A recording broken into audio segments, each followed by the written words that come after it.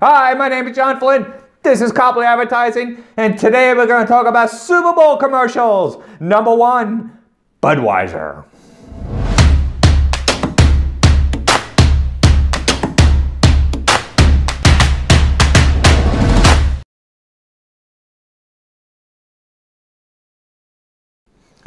Budweiser, one of the most prolific Super Bowl advertisers in history. What do they got going this year? It's canned water.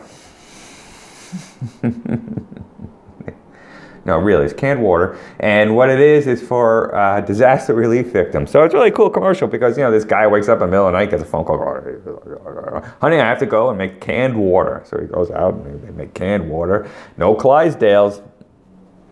And they put it on a truck and they send it, you know, got a little thing at the end going Florida, Texas, Puerto Rico, da da da da da da.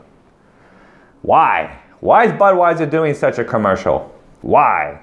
It doesn't seem like the app. I mean, really, you think of Budweiser, you gotta have the Clydesdales, you gotta have, you know, you gotta have the American flag, you gotta have all this stuff. Why?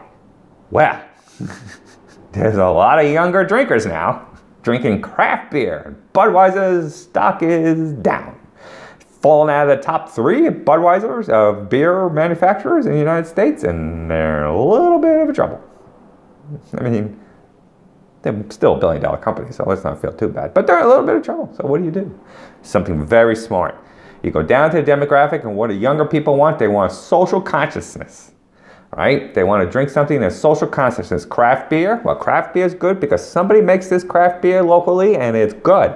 You're helping James, the craft beer guy. Of course, if you really read the label, you're helping Miller beer, but that's neither here nor there. So, social consciousness that Budweiser is a good company, and actually, this is great, because they shut down the plant.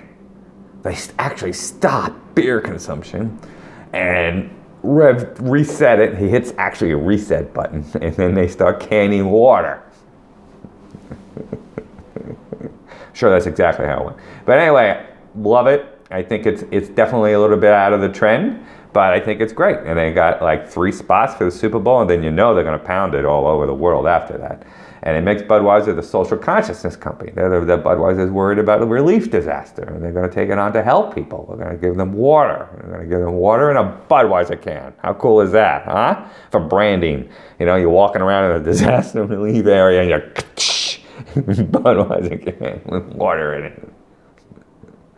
So, I mean, it's not the cleanest, but, you know, I mean, Disney is if you want synergy, you just call Disney on the phone or just follow whatever they did because they're geniuses.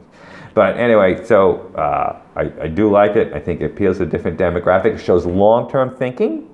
Because I get a small bump in sales right now, but down the road, they keep on this path. They're going to have a whole new group of beer drinkers, and we all know beer drinkers are brand driven. Once a beer drinker finds his brand of beer, they drink that brand for the rest of their lives. I mean, really, it's a very strong relationship.